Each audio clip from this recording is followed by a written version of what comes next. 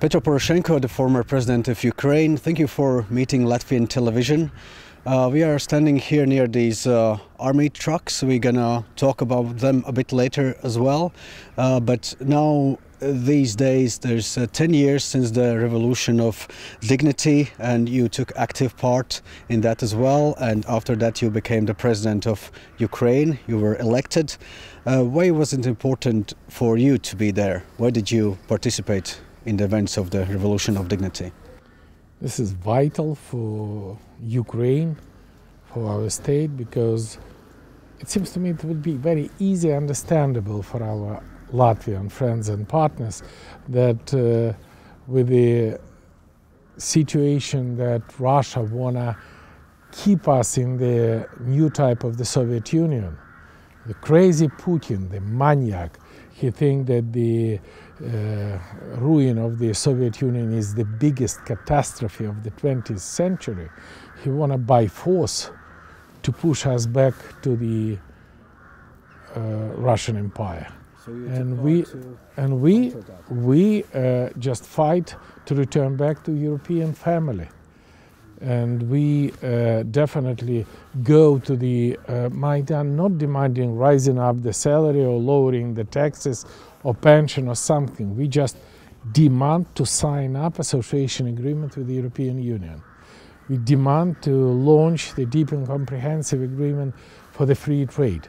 And with that situation, when the Yanukovych, after the great pressure from Putin, betray Ukrainian people and refuse for the integration, people of Ukraine just to deliver the evidence that we are a democratic country and we can fight for the future of our country, we demand from the government and from the president, please return back and sign association agreement. And immediately when I was elected as a president, very next week, I signed in Brussels this association agreement. Previously, in November 2013, we should sign it in Vilnius, not very far from Riga, but I am proud that this is my signature, is in the agreement of the association agreement with the European Union. My signature is for the deep and comprehensive free trade agreement.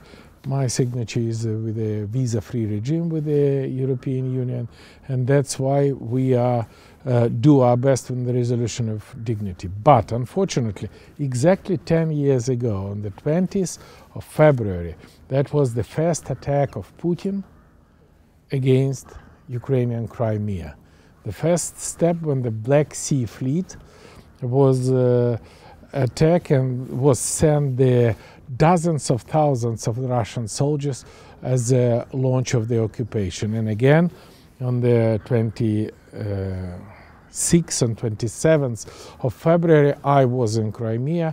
I was in the square in front of the Parliament of Crimea. I definitely can confirm that it was no members of parliament, it was no decision, it was just an occupation. Attack on the Crimean Tatar, attack on the Ukrainian armed forces, and with that situation, that was the disastrous decision, disastrous for Russia, for Putin, for Ukraine, and for the whole world, when Putin ruined all post-war security system, which was based on the Security Council of United Nations, and one of the permanent member of the Security Council start to be an aggressor. So that's when the Russian aggression started. We're gonna talk about that as well. On the 20th of February, 2014. Now, 10 years ago, people in Maidan, they were demonstrating, they were protesting, also paying with their lives protesting against also such problems as corruption. In your mind, what was the main goal of the revolution 10 years ago, and has it been achieved 10 years later, or is there still work to be done? Main goal is return our nation, our European nation, to the European family of the people. Again, absolutely the same like Baltic states, like Latvia. To be European means to meet the criterion of the European country. Copenhagen or other. What does it mean? This is the democracy, this is the freedom of press, this is the free and fair election, this is the independent anti-corruption infrastructure, this is the great reform starting from the decentralization reform and finishing with the reform of the financial sector and reform of the army. Create the armed forces of Ukraine based on the NATO standard to protect our sovereignty and territorial integrity. And does we reach this goal? I think, first of all, within 5 years of my presidency, we do more reform than all other years since our independence. And I'm proud that we not only make a association agreement, but also and I want to thank Latvian government, Latvian people, we obtained the status for the candidate. We create the independent anti-corruption infrastructure, which was approved by our partners from the European Union, having the very positive assessment. And today, within these things, we try to do our best. I'm not happy what's happening now because we have a backslide of the reform, but I'm proud that we definitely now have members of parliament, minister, and many others during my time to demonstrate that nobody is protected when you have a corruption position. But we still work on the rule of law. We need to have an independent court system. We definitely need to protect people with that. But for all these things, we need to win the war. Because we are fighting not only for Ukraine, we're fighting for Europe, we're fighting for Latvia. We definitely need to stop Putin better on Ukrainian territory. That would be more effective, that would be cheaper, and we should deputinize Europe and deputinize the world. Now, you were elected president a couple of months after the Crimea was illegally occupied by Russia, and Russia had started war in eastern Ukraine, in Donbass. So that's one of the things you had to deal with, lead your nation through over the years of your presidency. And now 2 years ago it was an open, full scale for the world to see invasion of Ukraine, a shock to many. Why did Russia launch this full-scale open invasion in your mind? 10 years ago, and all 5 years of my presidency, my appeal to the whole free world and democratic nation said that Putin is extremely dangerous, crazy maniac. And we need to have, first of all, we need to believe that Putin can attack any European neighboring nation, undoubtedly. On the year 2014, many nations in Europe even refused to call it as a war. They said, okay, this is the conflict on the east of Ukraine, this is the civil war, this is the conflict between Ukraine and Russia. No, this is the war. And Putin believe why he do not do this wild-scale aggression on the 14 or 15, because he think, okay, maybe we can do that without the war, without the full-scale war, and maybe we can change the government and the president in Ukraine by the KGB-style steps. We demonstrate that we do not allow to do that. We demonstrate that nation is united when we want to protect country from the Russian aggression. And I do my best, first of all, to create the NATO standard armed forces which surprised the world in the year 2022, since 24th of February. Because even taking into account that Russia demonstrate themselves as the second biggest armed forces in the world, the biggest nuclear arsenal in the world, they think that they will take Ukraine within 3 days. Armed forces, which was created by my team, surprised the world. And this is because our troops has a motivation. This is because we have a very special training. And we definitely stopped them because Russian troops was from here, 3.5 kilometers. And me, together with my team, with the weapons in the hand, go to the front line, making our best to stop Russia. And here we have a hospital, we have a place where the soldiers sleep. My wife was the chief medical officer, prepare the foods, and the whole nation start to stop Putin. The whole nation demonstrate the unity. And now we urgently need that the whole world now will demonstrate the unity against Putin. And this is the only way how we can stop Russia.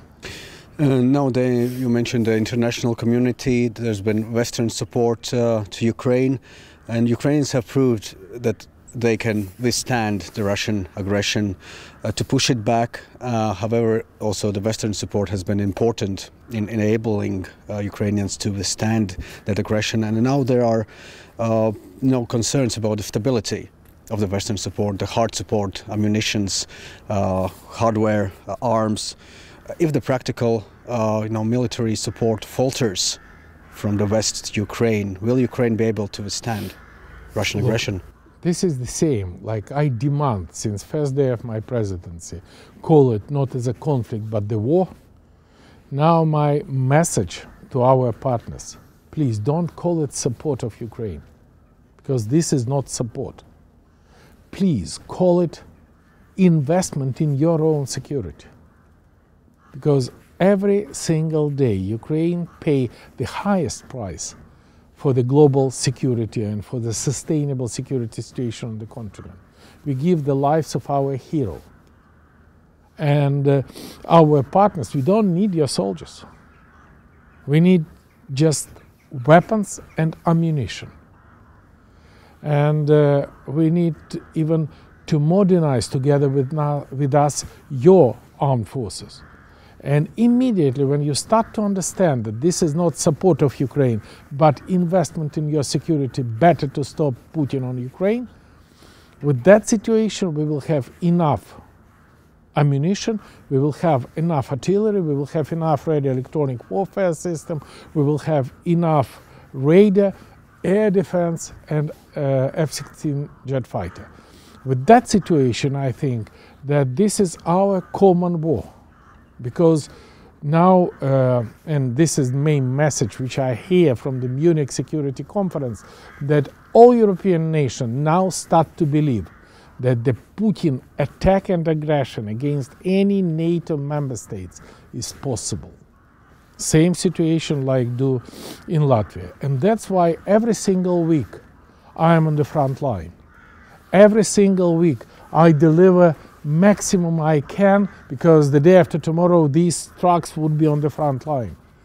I do my best because we spent more than 140 million euro of my personal money to deliver everything I can to the armed forces of Ukraine, because without Ukrainian sovereignty, under the Russian occupation, I cannot live. I would be immediately killed. And we now fight for Europe. And another things, please don't have an illusion to Putin. I doubt that anybody in Latvia has this illusion, but this is important message. Point number one, Putin is a KGB officer. He never telling the truth. And with this situation, my message, don't trust Putin. Point number two, Putin understand only one language. And this language is not Russian, German, or Latvian. He understands the language of strength. And why we'll be together? Why we'll be strong? Why Ukrainian soldiers has an ammunition, weapons enough to stop Russian? We can do our efficiency. And point number three, please don't afraid Ukrainian victory. Don't afraid Russian defeat. And Putin go as far as we together allow him to go. That's why for us is vital. Stop Putin. Don't have any illusion, because every single day, please don't remember that tragedy which happening in Mariupol are not happening anymore. Tragedy which happening 20 kilometers from here in Bucha, in Irpin, in Gostopil, in Vorzel is not happening anymore. We have it every day. Just yesterday in Avdiivka, they take 6 Ukrainian soldiers, heavily wounded soldiers, and kill them without any reason. They are barbarian. And this is not because they're wild barbarian soldiers. This is because Putin trained armed forces like that, barbarian. And we shouldn't have any illusion. We shouldn't save the freedom. And we should demonstrate that the armed forces and the country with the democracy can win the war against authoritarian regime. Me personally, I have no doubt with that. And by the way, I want to use this opportunity to thank our Latvian partners who demonstrate the great leadership in helping us to save Europe, to save the world. Now, we mentioned, you talked about the trucks, how you help to the front line, to the brigades across the Ukrainian armed forces. Also, through our work here in Ukraine over the past couple of years, we've heard lots of people saying that there's nobody in Ukraine who hasn't lost a family member or somebody in the circle of friends to the Russian war. Has this affected you as well personally? Have you lost? Every single week, I'm on a funeral of my friends. Not party members, members of my team, my friends. And believe me, this is a disaster. Every single week I'm on the front line, and when I meet our soldiers, I don't hear, okay, we are tired, we want to go back from the front line. The main message I hear from them, from our heroes: Mr. President, help us to have ammunition, help us to have weapons, help us to be more effective. And we are here to destroy Russia, to protect. And with that situation, I personally think that this is, first of all, the big tragedy for Ukrainian people, because Russia killed their prisoners, their criminals. Ukraine lost our heroes. And with that situation, definitely, while we would be shoulder to shoulder together, while we would be stronger together, every week I go together to the front line. Every week we are investing hundreds of millions of hryvnia in the development new radio electronic warfare system, new operative tactical unmanned planes, new drones for our Navy, the most important, from tires to pickup, from radio communication system to the sorry about that, laundry and shower, which is, we delivered more than 160 pieces for every battalion of Ukrainian armed forces. And this is just a symbol. Ukrainians fight like that. There is nothing more important for us than the victory. Nothing more important for us but the peace which we can do through the victory. And again, let's keep together for our victory, because victory for Ukraine means victory for Latvia, means victory for Europe, victory for the world. Slava Ukraini! Героям слава! President Petro Porošenko, former president of Ukraine, thank you so much for meeting us. Дякую. It's a pleasure. Дякую.